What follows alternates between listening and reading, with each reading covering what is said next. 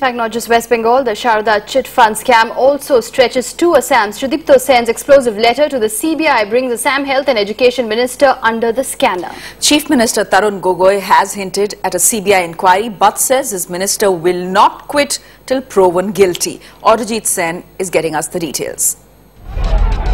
The Saradha Group Chit Fund scam has not only opened a can of worms for Mamata Banerjee's Trinamool Congress, but there appears to be enough skeletons in the Assam government's closet too. The 18-page letter written by Sudipta Sen alleges a prominent Assam cabinet minister, Himanta Biswa Sharma, took money from him. Reports suggest the minister denied all such links. In the face of these unproven allegations, the chief minister has hinted at a CBI inquiry. So today we had a long discussions about the CBI's limitation and all. We are just contemplating, definitely will go for a CBI inquiry. Without some substance of prima facie case, some prima facie case, one can ask him to step down, unless there is some prima facie cases.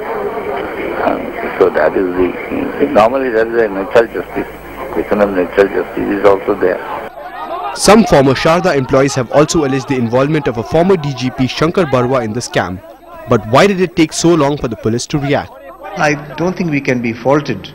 As you said, these are companies that have a footprint that goes beyond Assam, and that is why perhaps the CBI will have more leverage. So I've come across no such interference. No one has ever come to say either slow down an investigation or don't proceed in a particular way.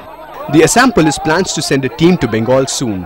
On paper, for the security of the investors, the Assam legislature has passed an act for the protection of the depositors. But in reality, the Gogoi government seems to be neck deep in a scam that has caught everyone off guard. With Sudipta Sen in Guwahati, this is Edwin Thomas. Alright, for more on that, we are being joined by CNN IBN's Sudipta Sen, who is joining us from Guwahati. Sudipta, it's now pretty clear that not just West Bengal, that Chit Fund scam also stretching to Assam. What is the Chief Minister saying? Is he planning to take any action, especially against that State Minister under the scanner?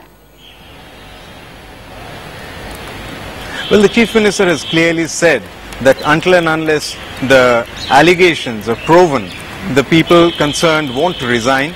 The Assam government, in fact, has taken very long to react to this. In fact, it's almost woken up from deep sleep and is seen to be taking corrective steps.